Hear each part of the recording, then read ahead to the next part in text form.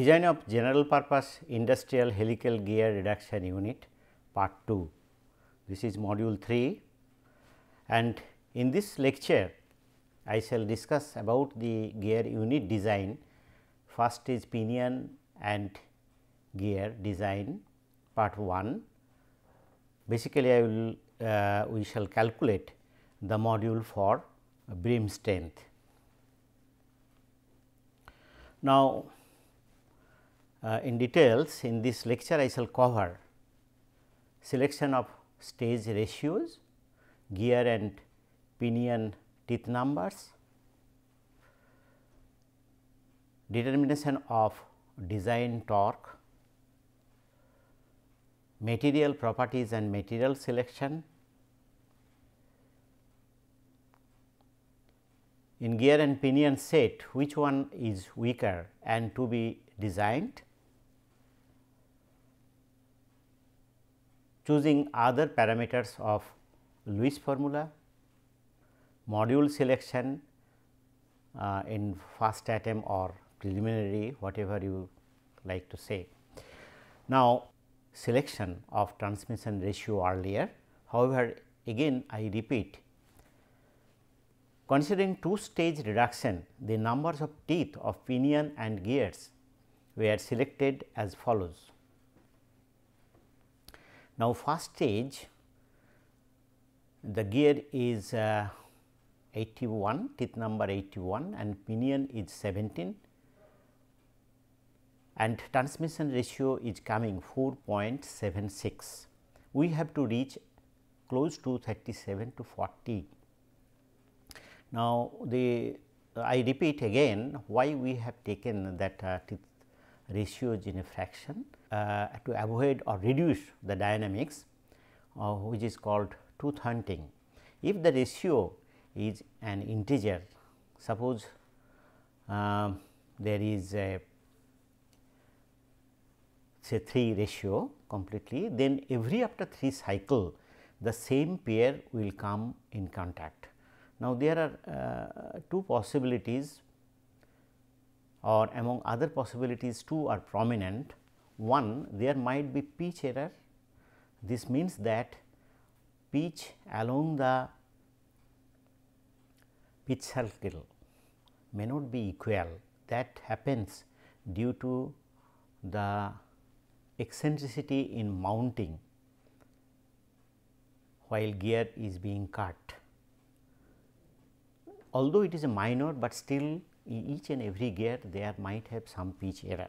Secondly, the surface roughness, it might be every after 3 cycles, when the ratio is 3, the pair coming in contact they have some roughness, due to which again there will be increase in dynamics. To avoid that, these are made fraction, and same teeth meeting repeatedly after a few cycles is called tooth hunting.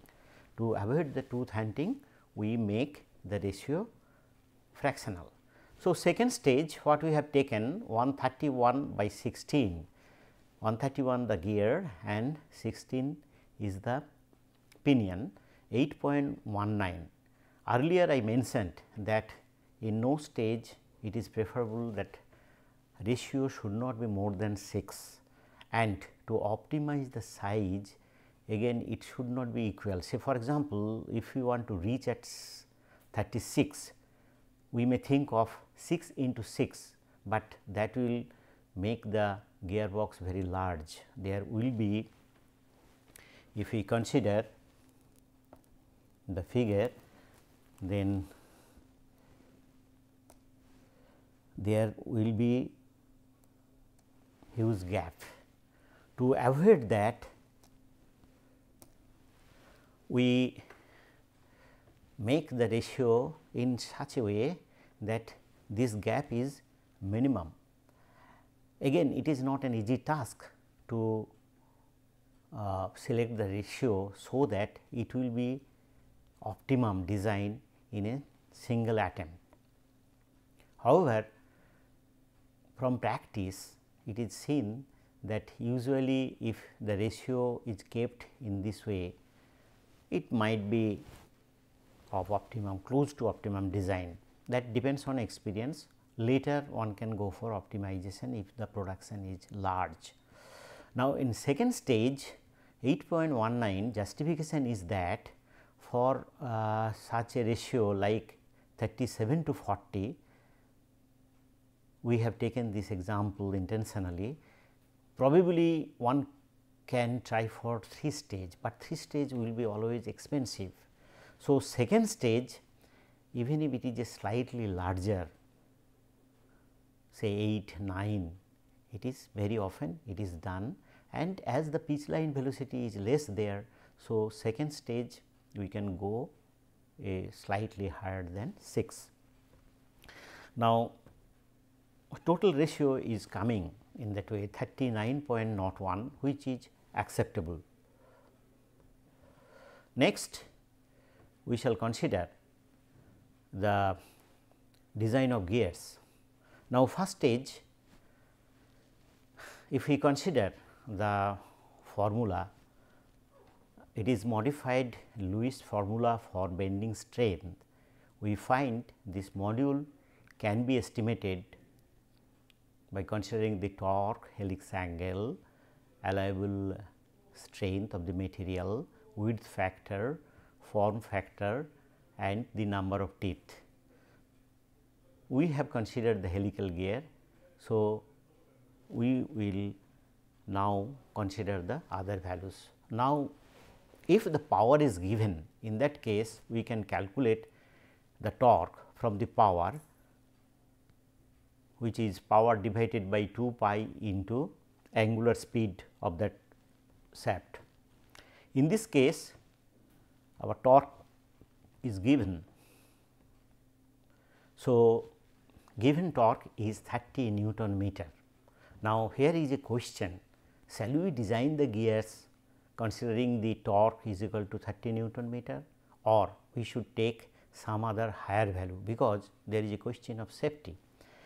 Now, there is no clear cut methods by which we can say that we should take this much torque, but in this case, as the starting torque 200%, and if we consider this gearbox will be started now and then, that means in a day it might be starting 10 times or 8 times. In that case, it is better to go for designing the gears considering the torque is equal to 60 Newton meter, that is twice 200% torque.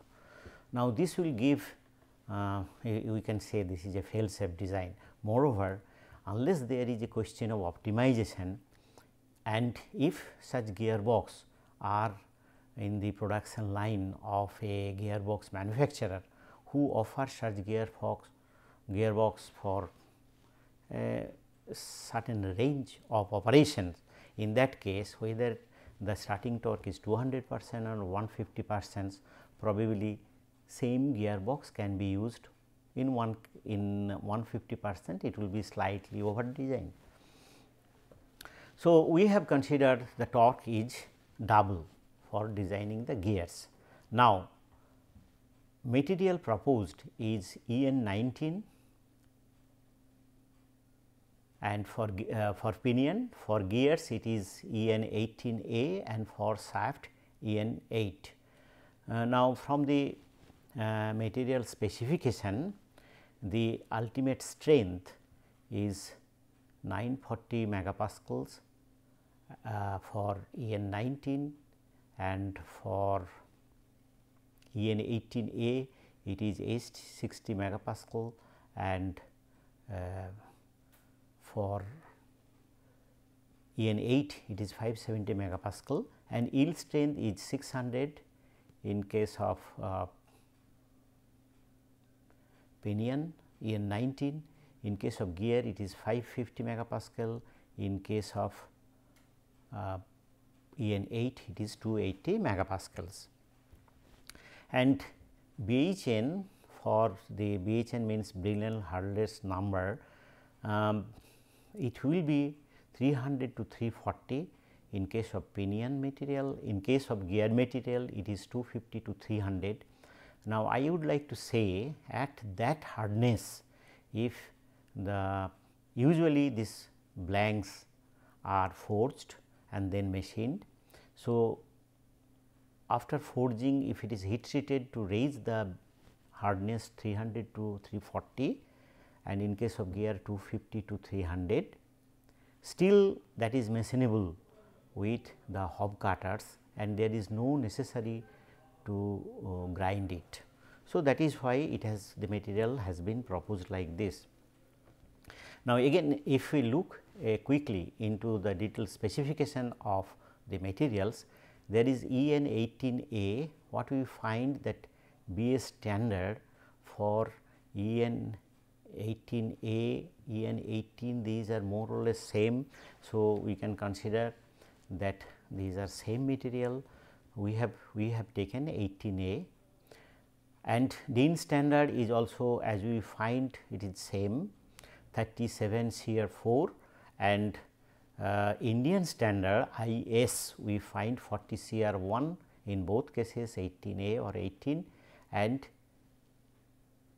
EN is European norms, that is again either EN 18 or EN 18A, these are specified. There is a small difference which are not projected in other specifications. Similarly, as we see EN 19, that is according to Indian standard 40 CR 4 MO 3, and EN 8 is 45 C 8, you can simply call 45 C.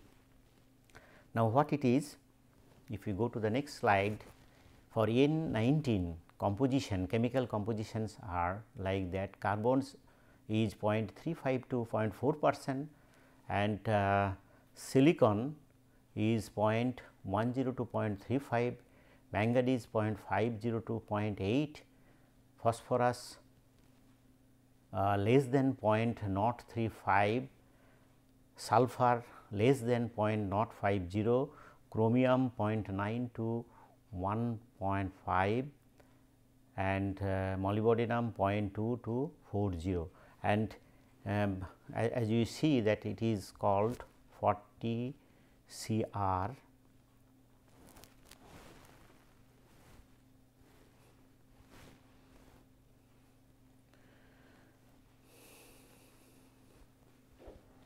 It is called 40 CR 4 MO 3, that means 40 means here 0.4% carbon, CR means 0.4% chromium, MO 3 means 0.3% molybdenum. So, in case of 18, the specification as you see there, you will find it on the printed note, and for EN 8, as you find, it is simply a medium carbon steel. It is not, we should not call is a alloy steel, and carbon percentage is 0.36 to 0.44. It is very good for shafts of medium load. Also, it can be used for gears. Now, with heat treatment, these materials are further improved. So, let us consider EN 19, which is equivalent material with AISI 4140, that is American industrial standard or something like that. DIN is the German standard, IS is the Indian standard, EN is the European norm standard, and GB is the Chinese standard. GB and DIN and IS more or less same thing, and Japanese standard is SCM 4406. There are different, all countries are having their own standard, although there is a international standard also. Now, these are heat treated materials, properties can be improved by heat treated. Now, thermal processing, that is temperature if you go for forging, it is 1050 to 850 degree centigrade, and if you go for annealing, then 680 to 720. Annealing means the bring the material into normal after forging, and also this normalizing is also after heat treatment, it is 840 to 880. Then quenching is that after heating the material is put either into water or in the oil. It is for the hardening. For quick cooling it is done, and by that the material is hardened. And tempering is called heating for the process of increasing the stress level. So, tempering and quenching, they go together to to increase the strength of the material. And hardness after annealing, it is usually 241 for usual material, and as I told, this hardening is necessary to increase the stresses. Usually for gears these materials are hardened, and if we raise the hardness up to 300 to 340, strength of the materials will increase, but still it will remain able to machinability, say for example hobbing, etc. Now, we will try to estimate the module. In a gear pair, which one to be designed? Because if we consider the twice T, here the T is the design torque, that means in this case it will be 60 Newton meter. If we consider this part,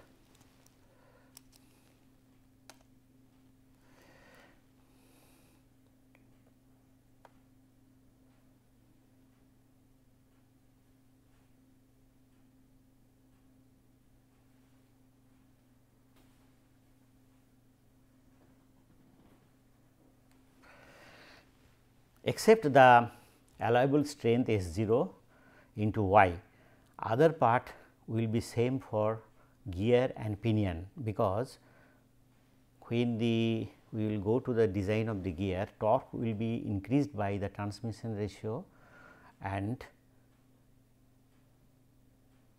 Z also will be increased by the same number. So, this ratio will remain same. Psi is the width factor, which is active width factor. So, that will remain same also. So, and CV, CW are same, beta is the helix angle will remain same. So, what we find S0 Z, that will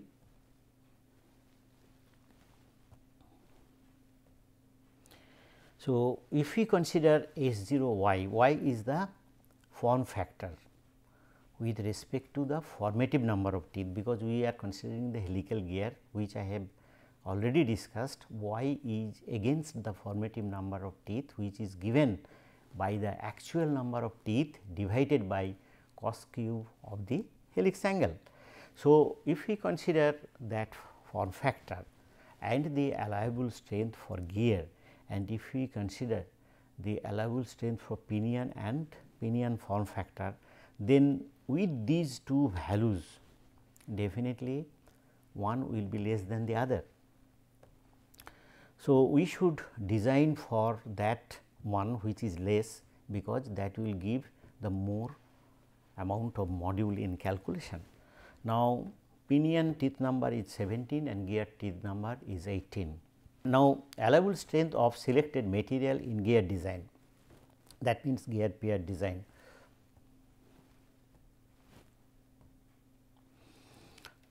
It is to be noted that in the following Lewis formula for bending strength of gear tooth, S0 by CV CW is the ultimate allowable strength for particular gear, considering its dynamic and lubrication conditions in operations. CV factor is taken on the accuracy of the gears and the pitch line velocity. So, if we go for hop cutting gears, finished by hop cutting. If you go for gears finished by grinding, definitely there will be difference in surface finish. And CW is the wear load factor or lubrication factor, which is considered that 1.25 in case of regular, but not very often lubrication, whereas it can be taken as 1 for the forced lubrication. So, this takes care of this definitely S0 CV by CW will reduce the stress value, for which we will get more module and design will be safe. Now, S0 is taken as certain proportion of either ultimate strength or yield strength of the selected material. Yield strength divided by 2.5 for gear design is often considered. This will be ultimate strength. Ultimate strength we should consider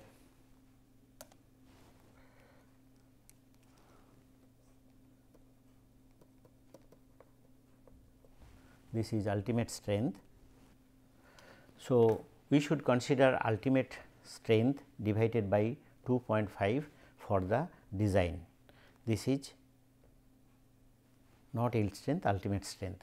Now,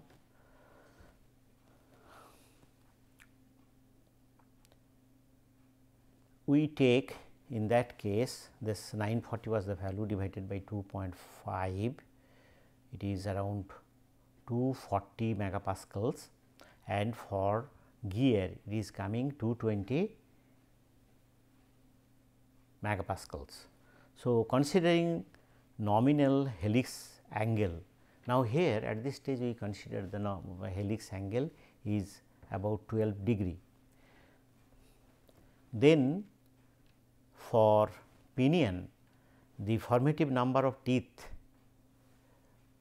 is given 17 by cos cube of helix angle, and the formula for the formative form factor is 0.484 minus 3.28 divided by formative number of teeth. In case of pinion it is coming 0.303, in case of gear it is coming 0.446. Obviously, with the increase in teeth number, this form factor increases. So, we now compare S0 into Y for gear and S0 in Y for pinion, and we find that S0 Y for pinion is less than S0 Y for gear. This means that pinion is weaker and we should design the pinion. Now, pinion shaft is the input shaft, therefore, torque is in this design we shall consider 60 Newton meter and the helix angle 12 degree, and width is also, width factor is also 20. Here another thing I would like to mention, that in case of gear we have considered the torque is 60 Newton meter, but in case of shaft we may go for less torque or more torque, that depends on what the component is. The what factor will be multiplied in design with the nominal torque, that depends on what component it is and what is its function.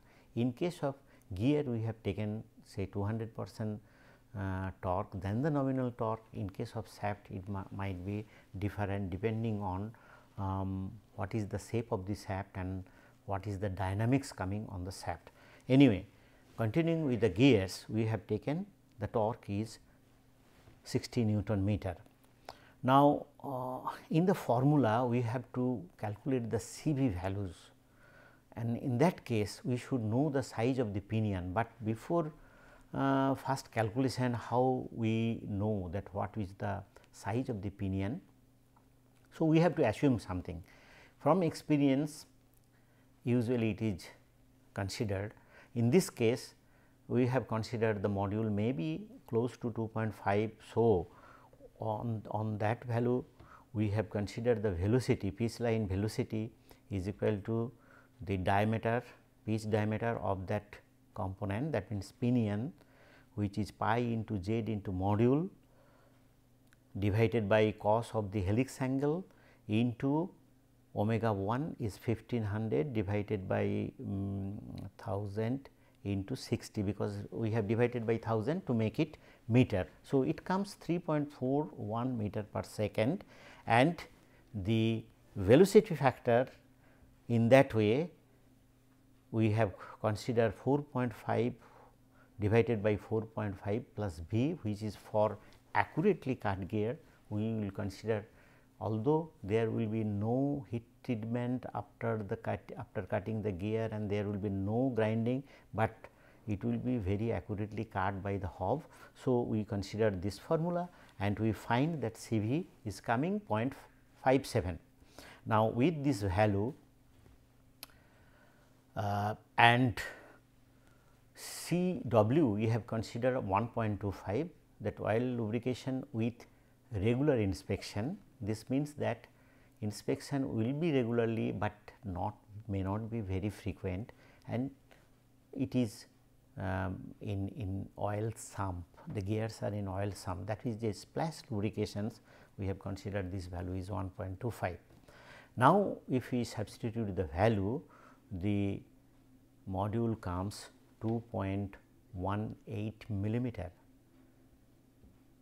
2 into 60 is the torque, 0.97 is the cos of helix angle, 240 into 10 to the power 6 is S0, 0.57 is CV, CW is 1.25, width factor is 20, modified form factor is 0.303 and teeth number is 17. So, we get 2.18, and here we may conclude that first is normal module in first attempt or in first round may be taken as 2.5 millimeter. Why I have said it is a first round?